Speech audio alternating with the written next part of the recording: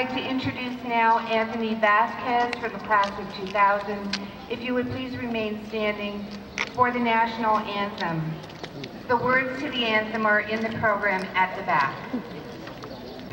Can you see by the dawn's early light what so proudly we hail as the twilight's last gleaming, whose broad stripes and bright stars through the perilous fight o'er the ramparts we watched were so gallantly streaming, and the rocket's red glare, their bombs bursting in air, gave proof through the night that our flag was still there. Oh, say does that star-spangled banner yet wave for the land of the free and the home of the brave.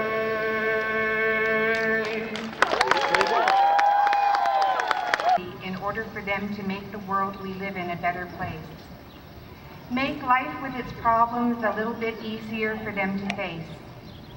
Grant our graduating class the faith and courage to put purpose in their days and show them how to serve Thee in effective ways. Let their education, their knowledge, and their skill help them to find their true fulfillment as they continue to learn to do Thy will. May they always be aware in everything they do that knowledge comes from learning and wisdom comes from you. Saint John Vianney, pray for us. Our Lady, Queen of the Angels, intercede for us and guide us always. In the name of the Father, and of the Son, and of the Holy. It has been a joy for us to be a part of your lives for 4 years. We are very proud of each and every one of you, especially your accomplishments. And we have often told you that the fundamental purpose of an education is to liberate you from your ignorance in order for you to be free. Higher education will continue to open the doors of the world to you. Do not stop learning, ever. Hold learning dear to your hearts and be proud to call yourselves noble men. Continue to live our pledge, serve God by serving others. From all of the faculty, we wish all the best for all of you. We will begin our by Mr. Jan Benedict. To the most honorable representative of His Eminence, Cardinal Roger Mahoney, and Chancellor of the Los Angeles Archdiocese, Sister Mary Elizabeth Gold. To our principal, Mr. Munoz. To our vice principal, Mrs. Kinderman. To the faculty of Daniel Murphy Catholic High School. To our honored guests, and to the class of 2005. We are gathered today under the ash-white skies to this point in time and space to witness the progression of a cycle best described by the impermanence of things. All things that have a beginning also have an end, yet the nature of these things does not explicitly lead to a rigid linearity, despite having a termination and a commencement. We can safely say that this commencement is more than that word. It is, however, different.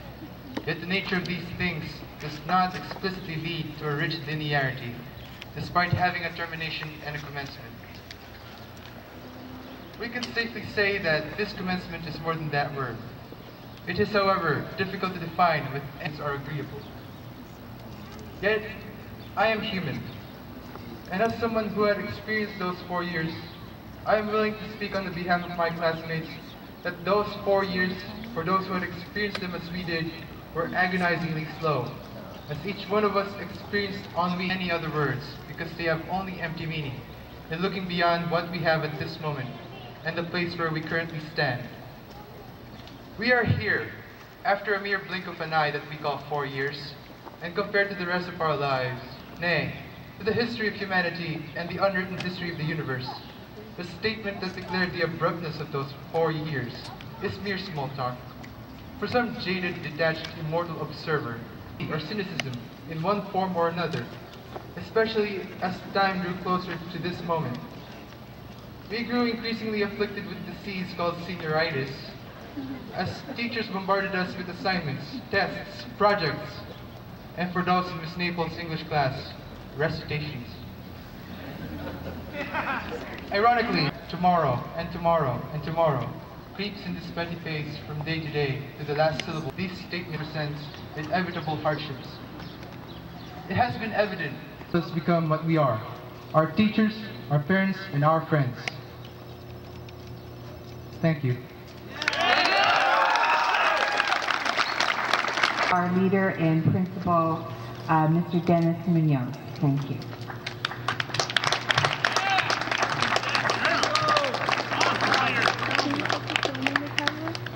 Hopes and dreams for you. The future is yours.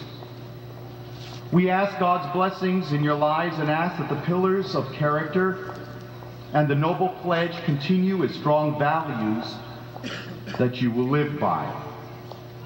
I pray that the knowledge and values you have obtained here at Daniel Murphy Catholic throughout your 4 years will assist you and guide you through a world that will challenge you in every way, spiritually, morally, and intellectually. We are a nation at war. Young men and women are making great sacrifices faced with issues regarding the sanctity of life, the freedom of peoples, and the rights that people have to peace, dignity, and prosperity. You are going to be challenged as other generations before you. You are going to be challenged to take up many causes and issues as you go through life. Your sense of values will be tested. Life will give you many rewards, many joys, many moments of great satisfaction and accomplishment.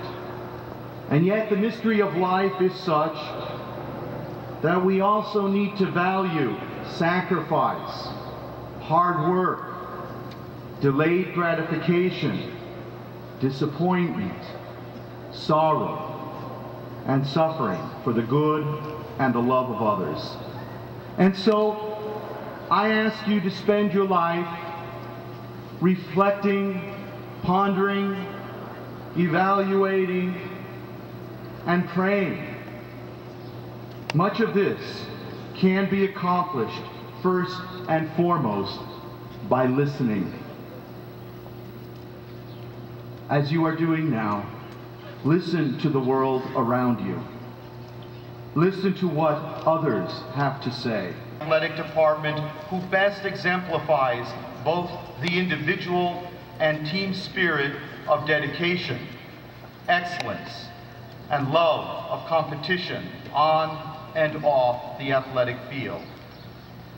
This year's noble athlete lettered in 3 sports: football, basketball, and baseball. He earned all league honors in football and baseball. His demeanor on the field exemplified our noble spirit. The recipient of the Noble Athlete of the Year award is Christopher Perriott.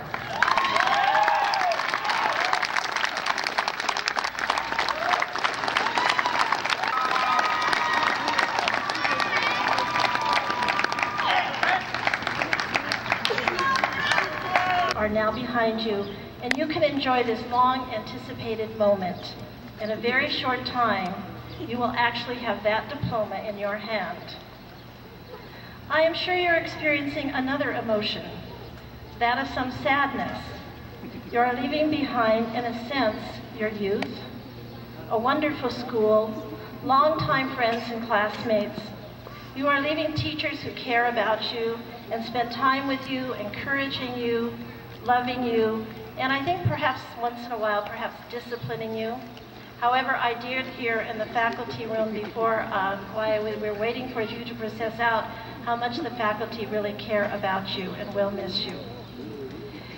For my remarks this morning, I would like to briefly explore 2 points that I think are important for you to ponder on your graduation day.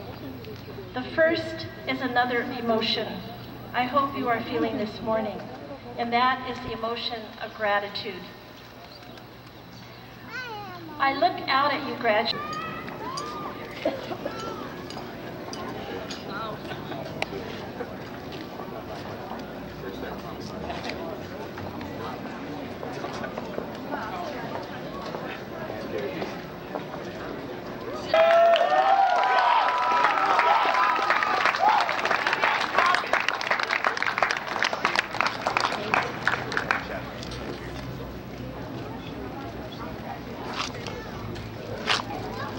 Adon Espiridion Alvarez.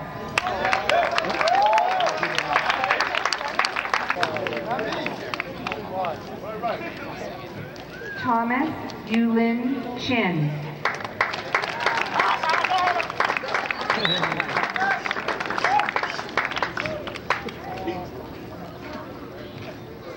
Sean Kingsley Cunningham.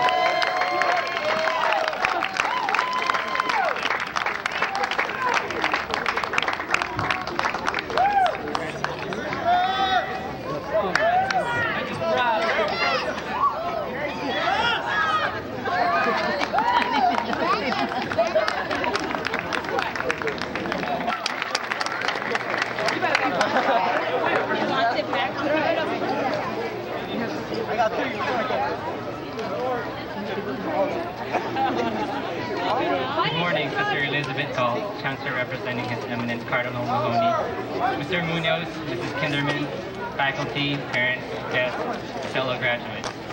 It's been 4 long, grueling years, and it's probably been just as bad for our teachers and parents. We finally reached the last moment when we would all be together as one class. It's a bittersweet milestone. Today, we say our last goodbyes to each other and say hello to an uncertain future. Though we may not have known it, every day at Murphy was spent forming some memories. What seemed like small things then will probably stay with us for a long time. I'm sure we'll always remember Mr. DeRosa's signature 5-page and 15-minute essays, talking to Wyndham and Mr. Jenkins' past, Mr. Skinner's constant shooting of jokes, and the countless hours spent after school for student, council, and yearbooks.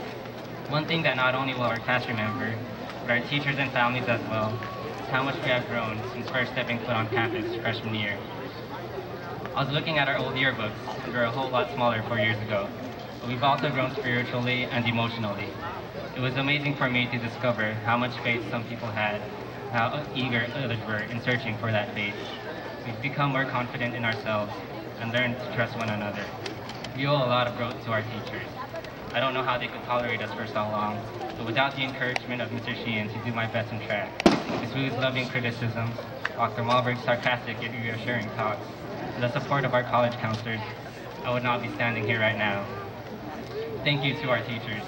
Because of you, and our friends and families as well, we are ending a chapter in our lives filled with memories and successes, and are starting a new chapter with enthusiasm. Today, I couldn't be more proud to be standing in front of the class of 2005. In this class, we have acceptances to UCLA, USC, Berkeley, and Stanford. We have great athletes and natural comedians, singers and drummers, devout Christians, businessmen, noblemen. We have students who have overcome many problems. We have those who could fall through stories and still stand up with a smile. Most importantly, we have true friends, brothers. Many of us are sad to leave behind such a big part of our lives. Just remember, they may forget what you said, but they will never forget how you made them feel. True friends are never forgotten.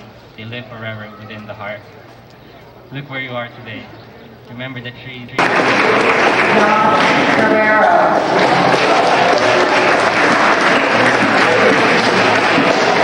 Sandy Flamenco.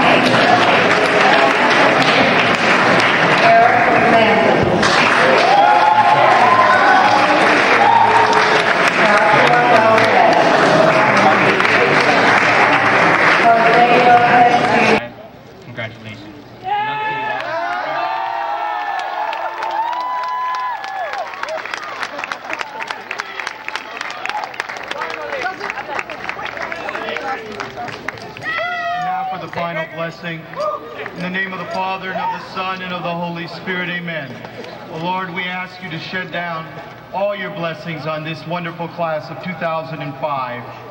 May they prosper. May they be able to bear the challenges you put before them. Above all, we ask you, O Lord, to make them always to be noble men who do noble things. May the Lord bless you, protect you from all evil, and bring you to everlasting life. Amen. In the name of the Father, and of the Son, and of the Holy Spirit. Amen. St. John Vianney. Pray for us. Our Lady, Queen of the Angels. Keep resting as always. All right. Mr. Sheehan, please.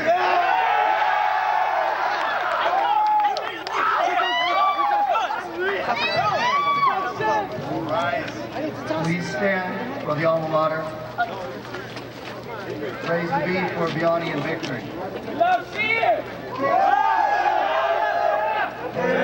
To be our alma mater, be so nobly named, so nobly. May thy virtues be exalted, and thy sons parfait.